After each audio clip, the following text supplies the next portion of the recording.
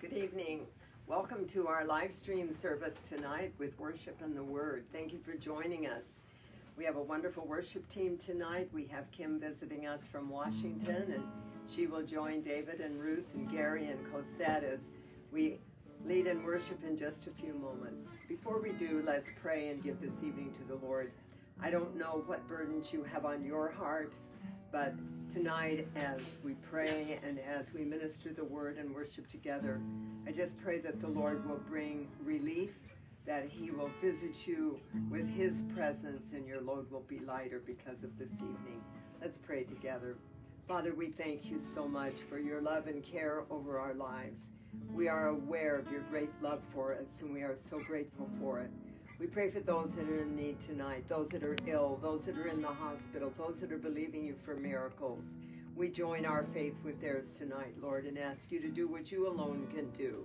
Prepare our hearts to worship, Lord. And as we praise you, may you be glorified and honored. We dedicate this time to you. In Jesus' name, amen. Join us in worship, sing along, and allow the Lord to minister to you as we do.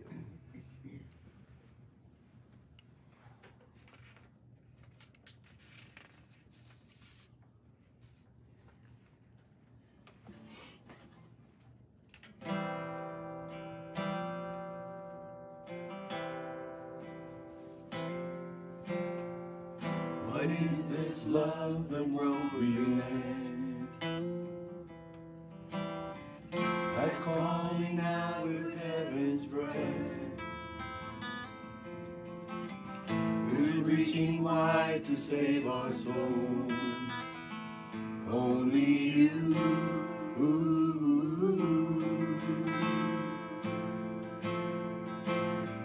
What is this grace that makes no sense? That we could never recompense. Who gives us all a second chance? Only you, only you, only you. There is no one like our God. There is no one like our God. There is no other God who can save. There is no one like our God. Who hung the stars upon the night and showed the sun how bright to shine. Who shaped the world within his hands? Only you.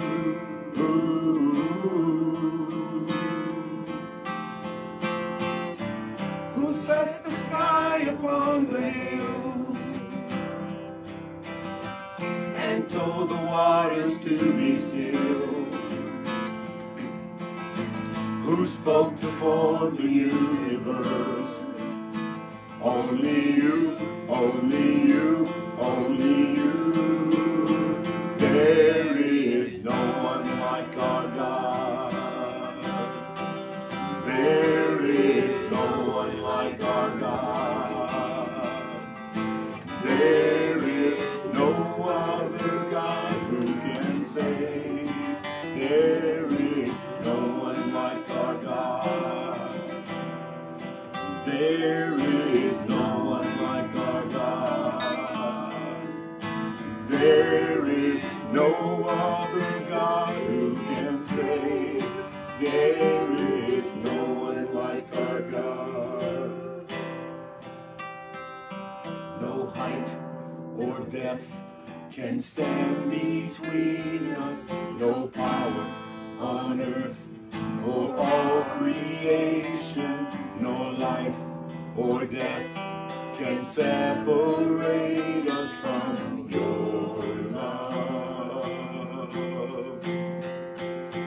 No height or depth can stand between us. No power on earth or all creation. No life or death can separate us from your love.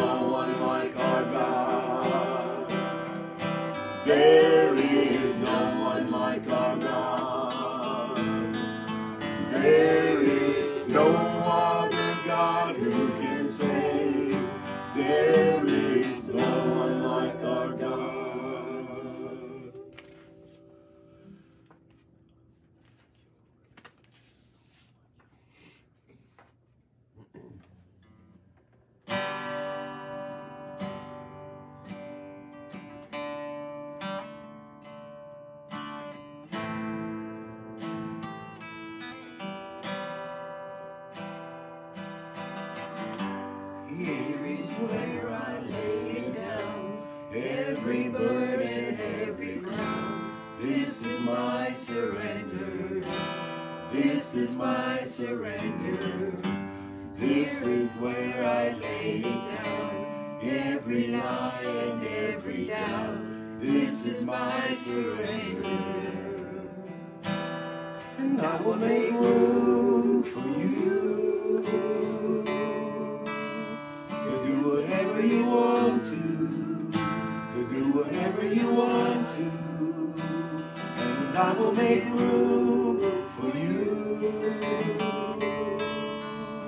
to do whatever you want to do whatever you want to.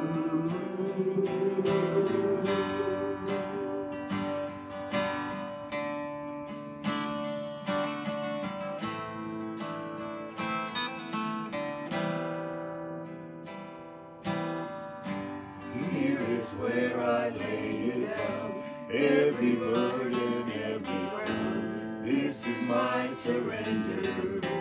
This is my surrender.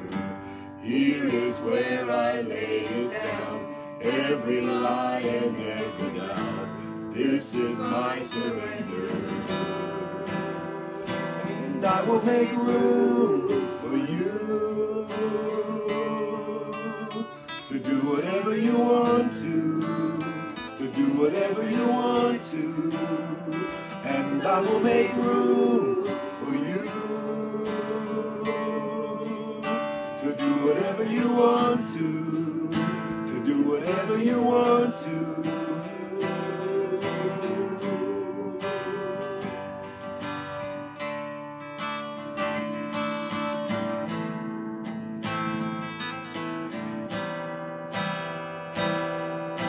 Shake up the ground of all my tradition, break down the walls of all my religion. Your way is better. Your way is better. Shake up the ground of all my tradition, break down the walls of all my religion. Your way is better. Your way is better.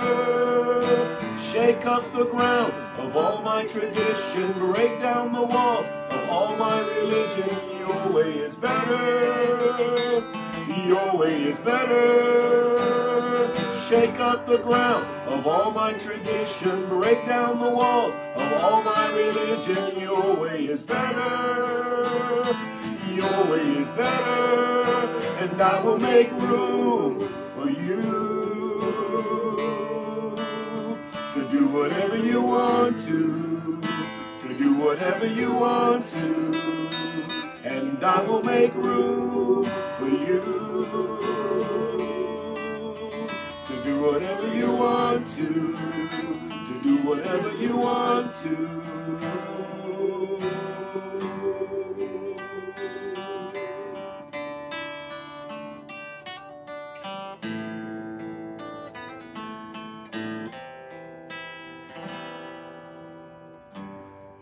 Is where I lay it down. You are all I'm chasing now. This is my surrender. This is my surrender. Here is where I lay it down.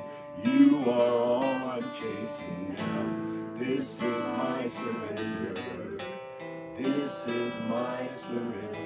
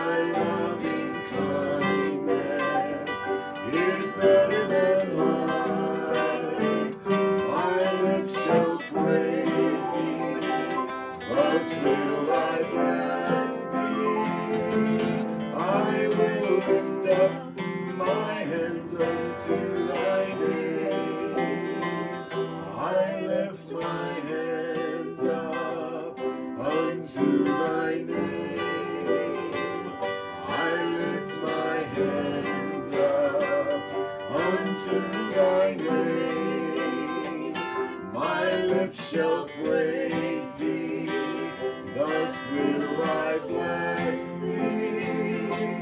I will lift up my hands unto thy name.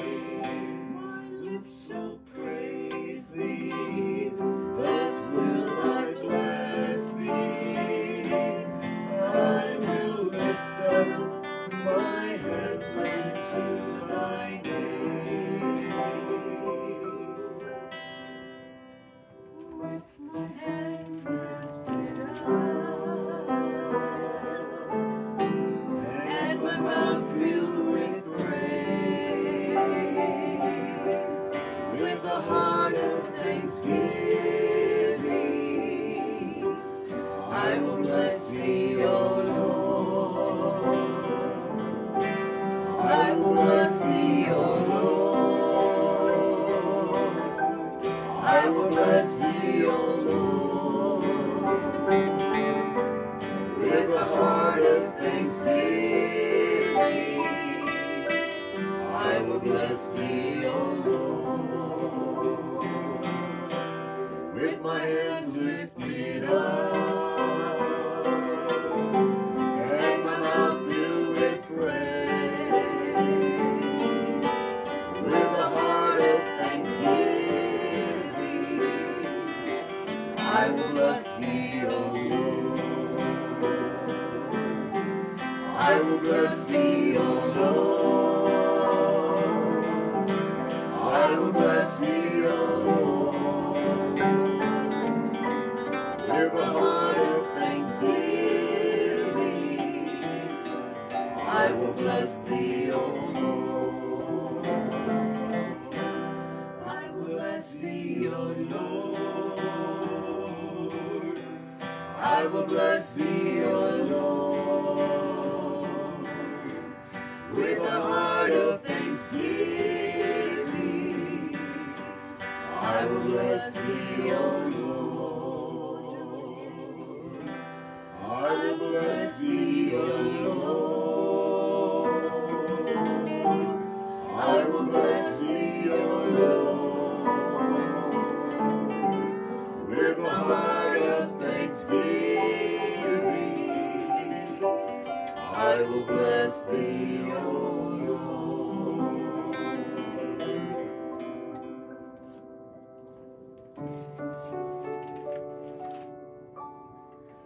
Shut in with God in a secret place. There in the Spirit, beholding His face, gaining new power to run in the race. How I long to be shut in with God. Shut in with God in a secret place. There in the Spirit,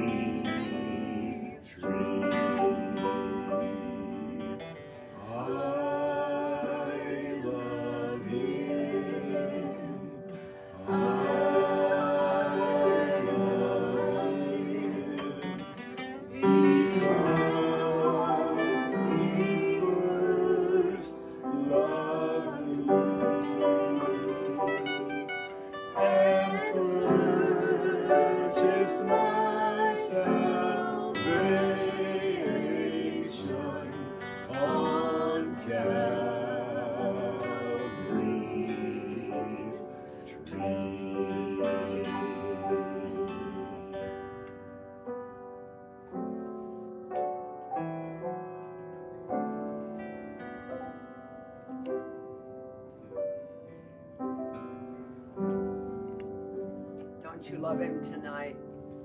As they sang those words, I just thought, oh God, how good you are. How wonderful that you shed your love upon us by sending your Son to die for us. Well, tonight, Lord willing, we conclude our study of rebuilding our lives with the study of the book of Nehemiah. Tonight, I want to talk to you about facing tomorrow with joy. Take a deep breath for a moment. You might wonder, how can we face tomorrow with joy when all that's going on around us seems to state otherwise? Let's take a moment. Touch a solid object near you. And now answer, what's more significant, this object or the breath of life within me? Of course, it's the breath of life within us, isn't it? And where does that breath of life draw its power to sustain? Where does all of life find its source and its power? From the breath of God, which is infused with his word. The word which he speaks to create and support and redeem and sustain us. We must develop a sensitivity to the truth that God's voice, his word, will breathe into us as the essence of his very being and of our becoming like him. God's word is more than words in a book that we call the Bible. Eternity is written in its very fabric. It is the very word of God, the life force inherent in that book that exceeds all time and space. Mark 13:31 says, heaven and earth will pass away, but my word shall not pass away. I've loved reading that scripture in times of need. When it seemed like so many things were shifting around me, then I would say, oh, but God, your word never passes away. Allow the truth of that to engrave itself on your soul. Those words contain the deepest point of understanding that any human can ever gain. Life becomes durable and fulfilling in direct proportion to the degree that the word of God becomes alive in us, bringing healing and creative power. The word of God is the source of all substance, the source of all life. Genesis 1:1, you know it well, says, in the beginning God created, and he did it with the power of his word. He said it, and it was. And then in John 1:1, John wrote, in the beginning was the word. Christ was there at creation. And that brings us to an eternal truth. All that is and shall be flows to man by Jesus Christ through the word of God. Let me read that again. It's such a powerful truth. All that is and shall be flows to man by Jesus Christ through the word of God. Can you say amen to that? And so we go to Nehemiah chapter 8 for our final point of study tonight. It's a story of a people who were rediscovering the word of God, misunderstanding it, responding to it backwards, and then helped by Nehemiah to understand God's intended response for his word. This is more than just the reading of the word. It's allowing the very spirit of it to fill and refill us continually. It's the only way to keep us rebuilt constantly and growing. The word of God is not simply words or information or black print on white pages. It's eternal, durable, life-giving, healing, protecting, and invincible. It will last. It's an anchor for the soul. Last night late, I was talking to a young man in the hospital.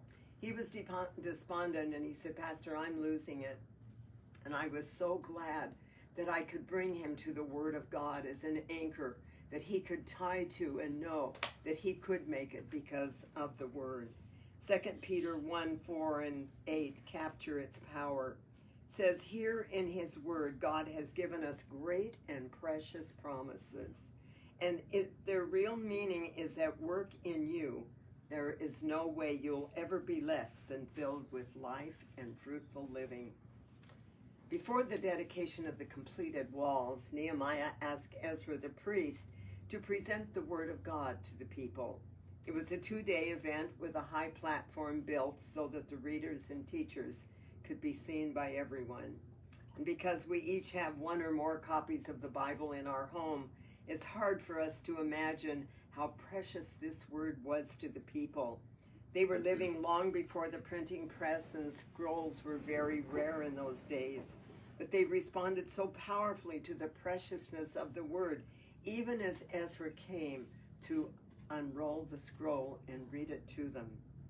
They worshiped, gave thanks, lifted their hands in praise, and literally stood there for hours just to hear God's word. The whole scene was one of gratitude and reverence for the word of God. It was a thrilling day as they understood what was being spoken to them. But then their joy turned to mournful weeping. As they heard the word, they were overwhelmed by guilt and their inability to live it. And then Nehemiah and Ezra said, "Don't weep. This is a holy day." In Nehemiah 8:10 they said, "Go your way, eat the fat, drink the sweet, and send portions to those for whom nothing is prepared. For this day is holy to the Lord." It was like a party in God's honor as they started that day and progressed into a full-scale, week-long observance of the Feast of Tabernacles. This picture reveals God's heart toward the way we should receive God's word. The unfolding of Scripture should always bring us joy. In chapter 9, we see that their celebration was followed by confession of sin, fasting, and repentance. God wants our first response to his word to be one of joyous hope, as well as repenting in deep contrition. There's an element of promise inherent in the word of God. When I know that my life doesn't measure up to it, I can choose to obey it, and then I can begin by rejoicing in its truth. I can rejoice that the same word that rebukes me also releases me. The book that guides me will also feed my soul with a dynamic for living. 1 Thessalonians 5:24 says, "Faithful is he who calls you, who also will do it." When God gives us an assignment, he enables us by his word. Luke 1:37 says, "For no word of God is without power. With God, nothing is impossible." With every word God speaks is the power to activate it. And that is why Paul could write in Philippians 2:13, "It is God who works in you, both to will and do of his good pleasure." God's word builds repentance on the foundation of faith and decisive commitment rather than guilt or emotion. And Paul commended the Corinthians in 2 Corinthians 7, verses 10 and 11. He said, "For godly sorrow produces repentance to salvation, not to be regretted, though the sorrow of the world produces death. For observe this very thing, that you sorrowed in a godly manner. What diligence it produced in you, what clearing of yourselves, what indignation, what fear, what vehement desire, what zeal, what vindication. In all things you proved yourselves to be clear in this matter."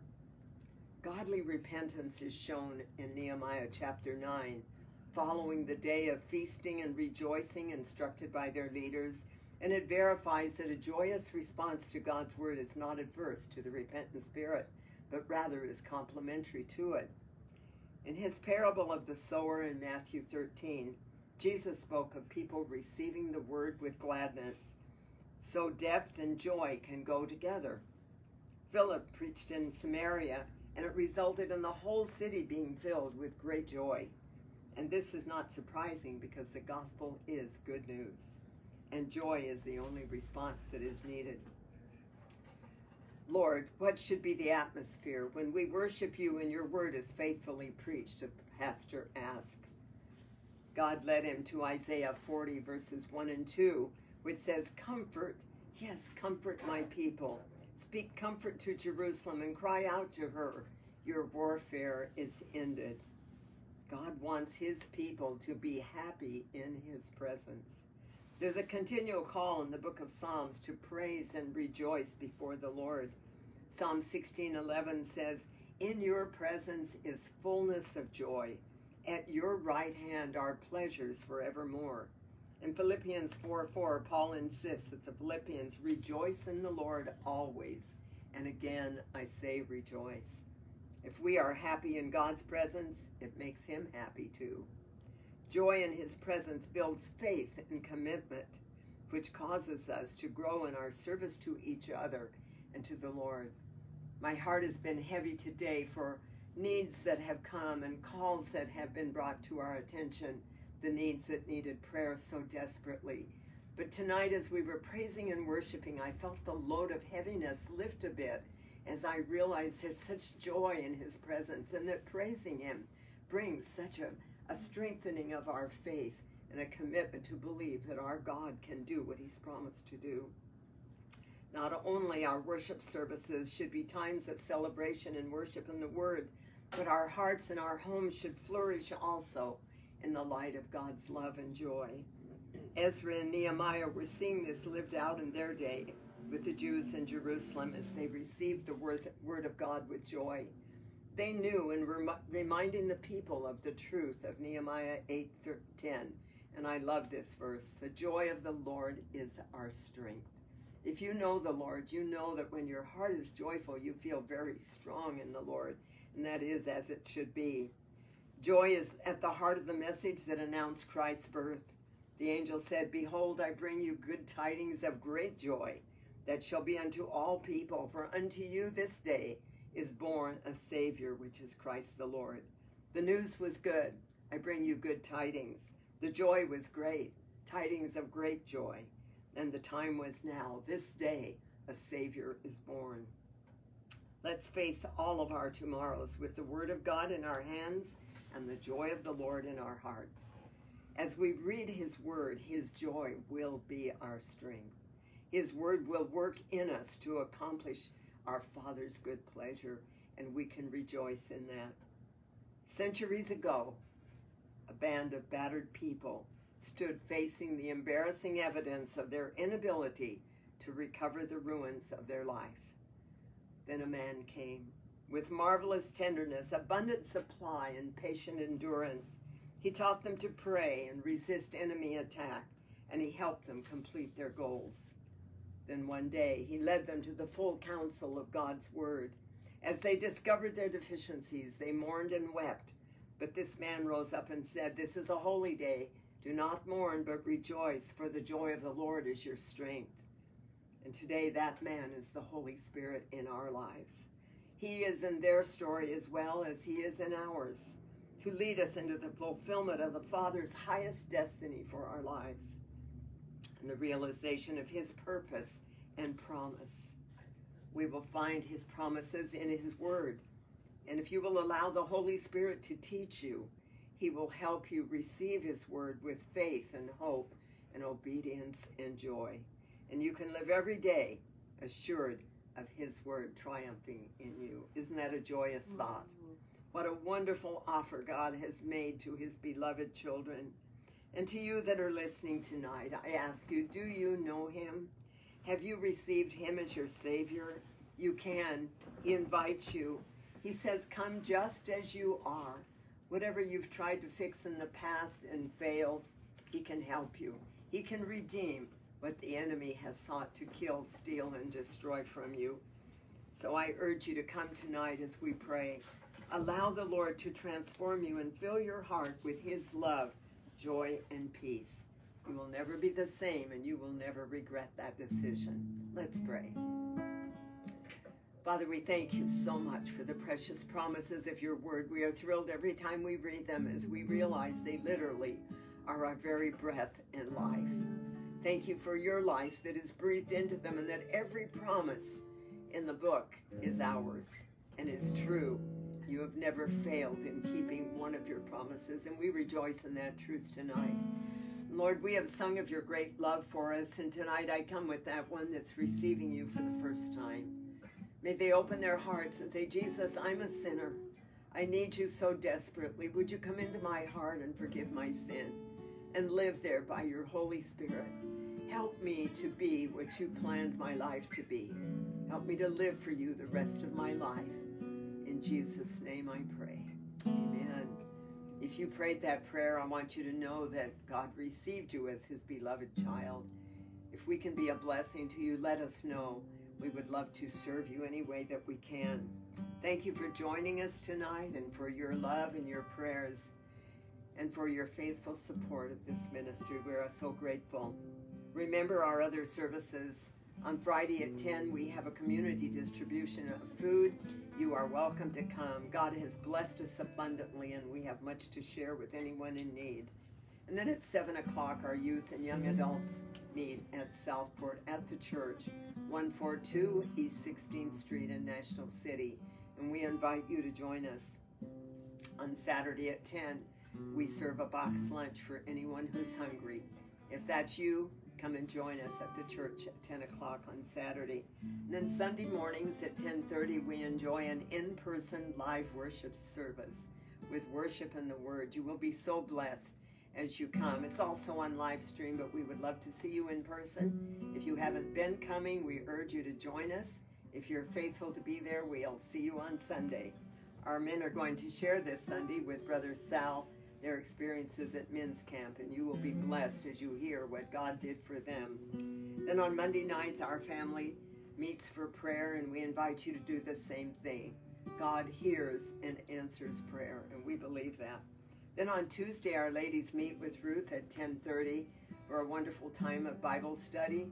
The Holy Spirit is present. People are receiving the Spirit. Sick bodies are being healed, and it's wonderful to see what God's doing on that day.